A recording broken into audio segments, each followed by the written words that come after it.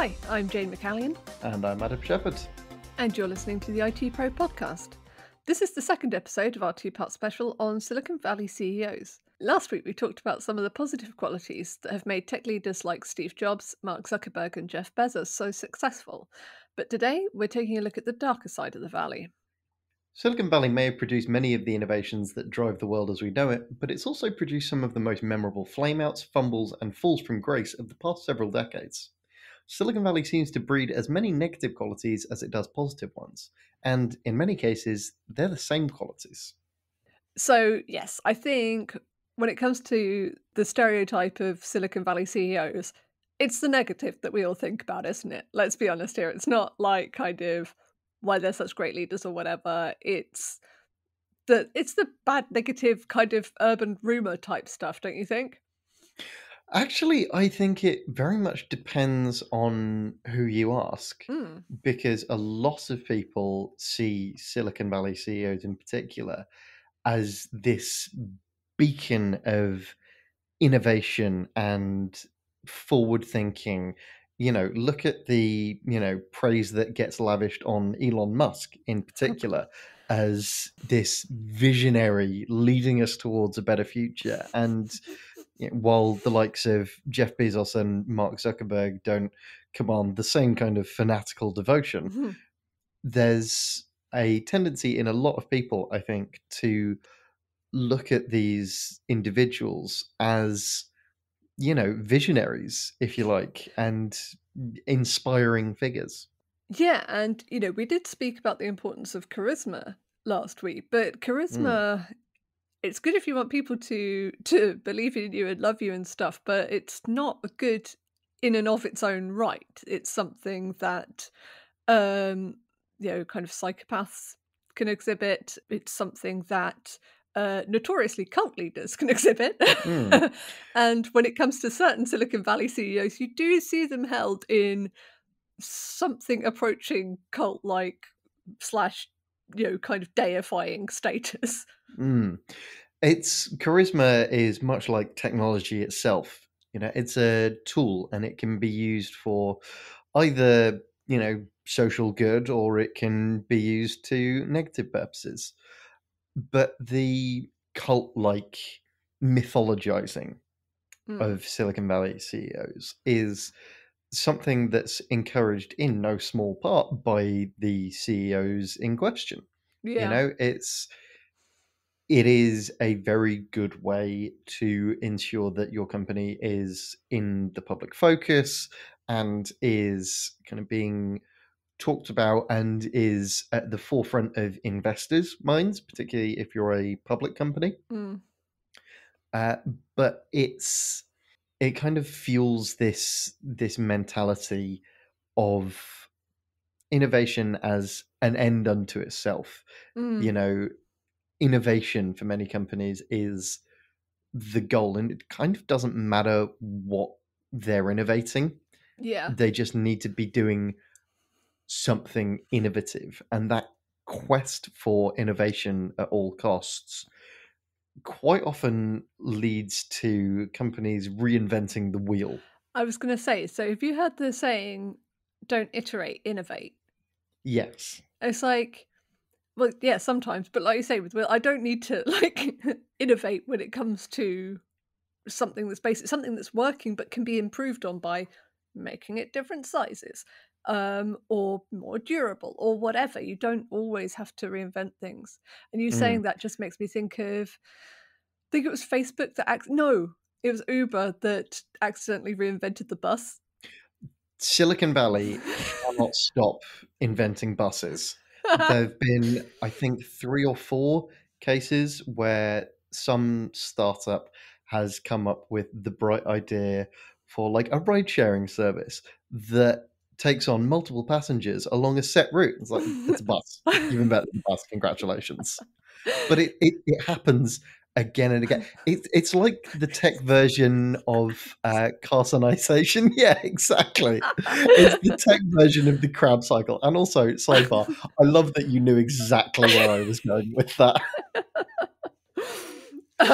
It's the tech equivalent of the crab cycle, which, for anyone who isn't aware, is the fact that there are 5 separate species who have independently evolved into a crab-like form, Yeah, there are independent of any other uh, influence. yeah, there are plenty of things that you would look at and go, "That's a crab." It's not a crab. It's not a true Not, crab at all. it's not a crab. Yeah, and I think that's always gonna be a problem, if you lose sight, much as, Mother Nature apparently has, of, doing it for a reason, rather than just because. Or even Mm. actually, in fairness, Mother Nature, it's an evolutionary niche. Silicon Valley apparently sees a need for buses, and rather than kind of going, "We should use these buses that go along these routes." Or even improving buses. Yes, yes. I mean, the Bay Area has huge problems with pollution, with traffic Mhm, congestion, with kind of mobility and transit in general. I don't know if any of our listeners have been on the BART, the Bay Area Rapid Transit System, which is San Francisco's equivalent of the tube line, at any point, but it's about 20, 30 years out of date by this point. It's not a particularly modern system, and you do think that with all the innovation power that is mhm. located in the San Francisco Bay Area, surely some of that could be put to modernizing and improving the Bay Area's respective transport networks. But no, it's just buses. Iterating, if you will. Yeah, exactly. Iterating and improving, but no, no. Mm. But bringing it back to CEOs, this is this problem of kind of continually reinventing the wheel and creating solutions to problems that don't actually exist is something that I think is a symptom of the the tendency to self mythologize within Mm, Silicon Valley.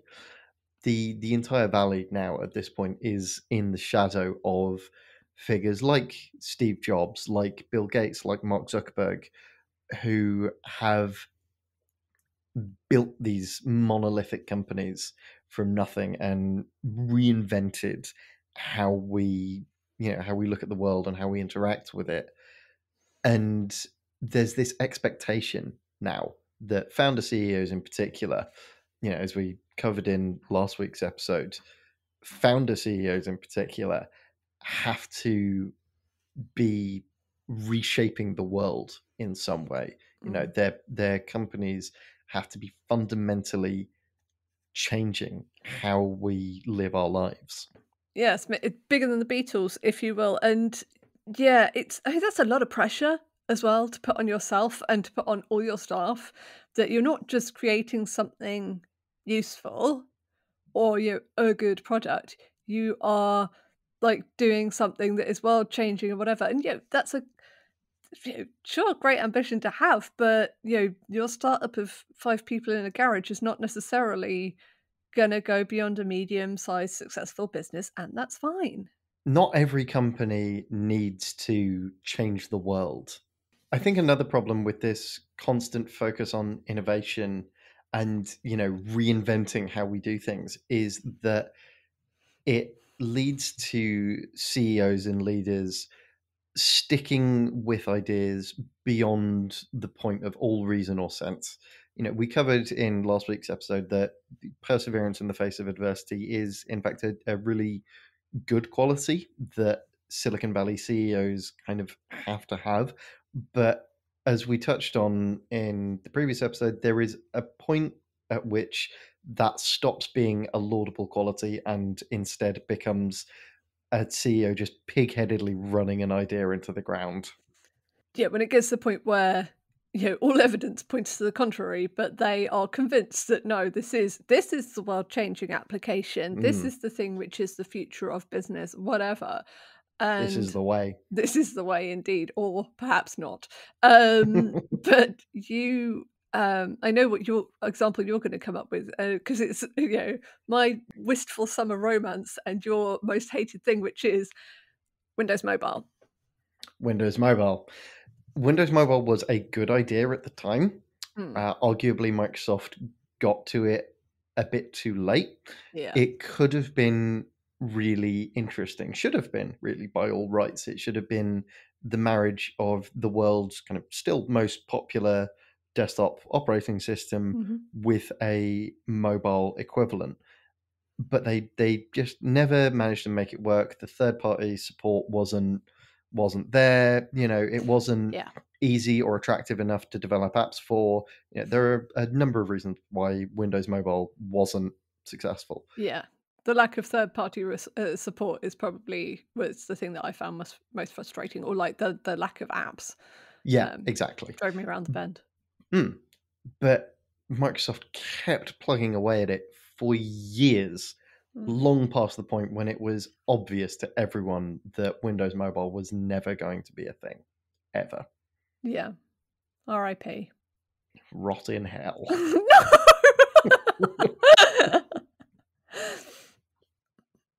Yeah, and I think that this kind of doggedness can lead into one of the other kind of notorious bad practices that you find in Silicon Valley, which is ruling with an iron fist, really being Mm, absolutely authoritarian. Your vision is what goes. There is no room for any kind of dissent within the ranks, and if you don't like it, you can leave. Uh, yeah, exactly. Very much my way or the highway. yeah, yeah, and that's probably one of the things that is a character trait, a character flaw in Silicon Valley CEOs. I think that it might be becoming less and less of an issue. I think it is partly because in today's business climate, you just can't treat people in the way that the classic examples. Steve Jobs Mm, is the one that gets brought up most frequently in relation to this, in terms of you did things Steve's way, or you were gone. yeah. And Bill Gates, by all accounts, was like this to a certain extent, although not quite as brutally as Jobs apparently was. But you just can't kind of treat people like that, particularly with the rise of things like flexible working and Is kind that I of mean, I was gonna say to you, man, this is the US that these companies are in. They can do whatever the hell they like. legally speaking, yes, but the business climate is less forgiving than it was at the time. Staff are looking more at things like unions, for Yes. example. Yeah. Staff are organizing more. Employees are more aware of the working cultures at other organizations through things like Glassdoor Mhm. and just social media, word of mouth. Yeah. They're a lot more aware of, like, oh, at other companies, I don't have a manager who screams at me for 10 minutes if I'm not half an hour early for work every day. Maybe I'll just go work there. That sounds cool. Yeah. Um, so I think there's less free reign that CEOs have to rule dictatorially. Yeah. But also, I think the results do kind of speak for themselves. Authoritarian rule can get certain results, but it also doesn't breed a as productive a workforce and as happy a workforce and as creative a workforce Yeah. as when you kind of are a bit more chilled out. Yeah, and I was gonna say, yeah, we spoke last week on last week's episode a bit about creativity and the importance of it, in the context of CEOs. But yeah, it's important. Your team should be able to have time, ability, and space, both psychologically and kind of perhaps physically, to be creative, to possibly dream up the next big thing, and to be able to have the courage to come to the leadership, whether that's their manager or the CEO directly, and say, I've got this idea. And also, it can't be pointless to go to your manager to say, I've got this idea, if what they're going to say is lovely, but Steve's not going to like it. Yeah, and I think linked to this is that CEOs, because of the kind of ridiculous amount of pressure that they're under and the insanely high drive that they have and the insanely high amount of work that they have to put in, I think that kind of bleeds over into the idea of saying, well, I'm working evenings and weekends because, that's the kind of people they are. Mm. They often can't switch off unless you're Larry Ellison and you go switch off and go to a boat race when you're meant to be taking a keynote. They can't switch off, so they end up working evenings and weekends and overtimes and working on insane crunch schedules. They expect everyone else to be able to do the same because well, if I can do it, then why can't you? Kind of attitude. Crunch being like absolutely one of the worst aspects of not just the valley but kind of the tech industry in general. Mm, Software producers and games in particular. It's it just terrible, actually. Uh, mm. kind of just in general, I think it's bad. And I think probably most right-minded people do as well. But that's, but yeah, like you say, they're the kind of people who, for them, that's fine. And they think it should be fine for everybody else, and it's not. And there's this attitude that Silicon Valley CEOs, that this kind of just gives them a free pass to be horrible to employees, particularly, but just in general, Mm. really. Really arrogant, I think, is it Yeah. like to go around being really arrogant, to doesn't matter who. And I think possibly eventually one of the things that's happening, you've spoken a bit about like unionizing amongst employees and stuff, but the more leaders that you get coming in who are not like that, perhaps, as we alluded to, people who are business focused, they're not founder CEOs, they're CEOs who have been brought in later down the line. It's like demonstrable that actually you don't have to be like that to get results. And sometimes Absolutely. it can backfire. And if you're just a tormentor to your staff and they get the opportunity to go somewhere else with a nicer leader and a better work culture, they're going to go, perhaps a better Hmm. salary, even, or even on the same salary. You're Absolutely. not going to stick around.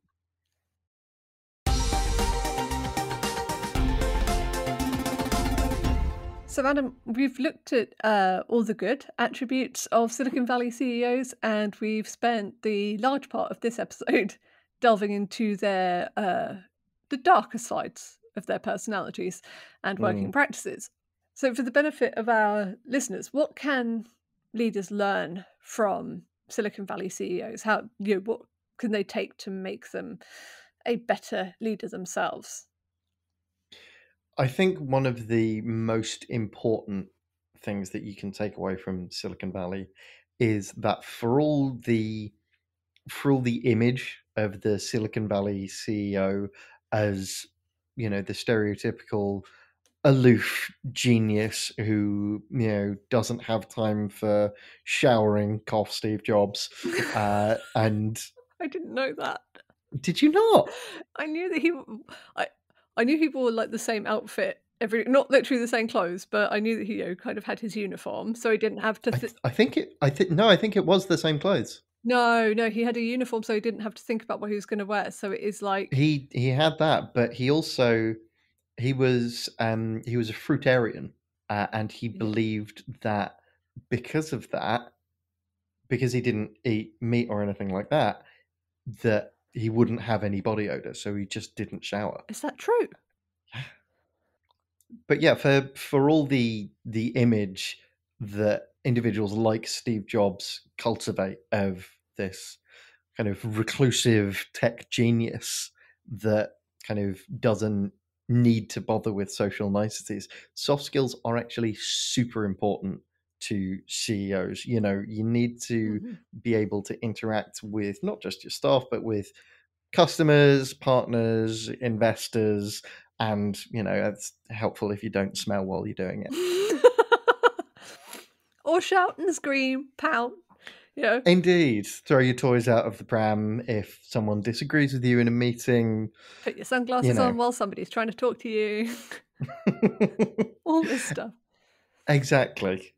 I think from my point of view, it's something that I alluded to earlier, which is the importance of encouraging creativity. Mm, So, that means giving people, the time and space to do it. Like I said, you kind of not being so focused on your own vision that you disregard any other opportunity.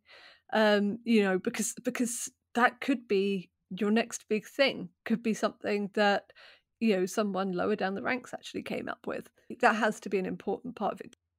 Technology is always seen as like kind of there's always this divergence between the humanities and technology and science and that kind of thing, STEM. Or there is seen as there is one. But that can kind of lead to STEM being seen as like kind of very rigid and slightly Mm. stuffy and stuff.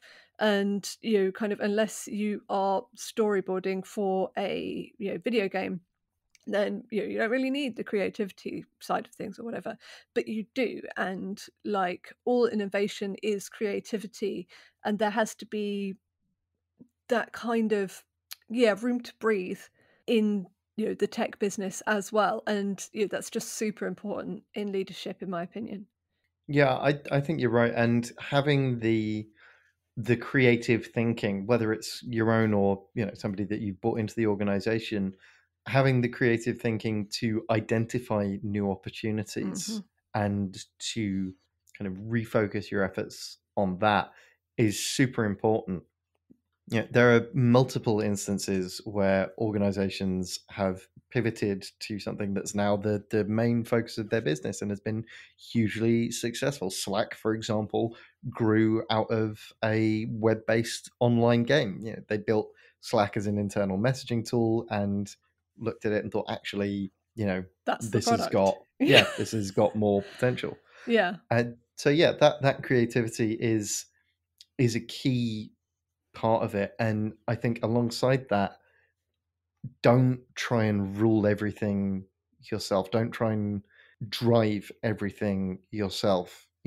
CEOs do not have to be all things to all people, Hmm. as it were. Delegate. Absolutely. Hire good people and listen to them. Yeah, find yourself a Sheryl Sandberg, a Steve Ballmer, a Tim Cook, and listen to them. Give them the authority to back you up, give your team the authority and support that they need in order to take some of your workload off. Mm. You want to be, as much as we've bagged on Larry Ellison for blowing off a keynote at Oracle Open World to go to a boat race, that's kind of where you want to be as a Yeah. CEO. You want to have the confidence in your team to be able to go and mess around on boats for 6 months and know that the business is kind of going to go and take care of itself. Yeah, and I think that this is, it's advice not just for CEOs in the tech industry, but for CEOs across all industries, and indeed just like team managers. Mm, Actually, like, there is something to be learned for anybody who manages anybody, I think, from all this. mm. Well, with that, we're going to have to bring part 2 of our special double episode on Silicon Valley CEOs to a close. You can find links to everything we've spoken about in the show notes and even more on our website, itpro.co.uk. You can subscribe to the IT Pro podcast wherever you listen to podcasts to never miss an episode. You can also follow us on Twitter, LinkedIn, and Facebook, and you can check out our YouTube channel. We'll be back next week with more analysis and insight from the world of IT. But until then, goodbye. Bye.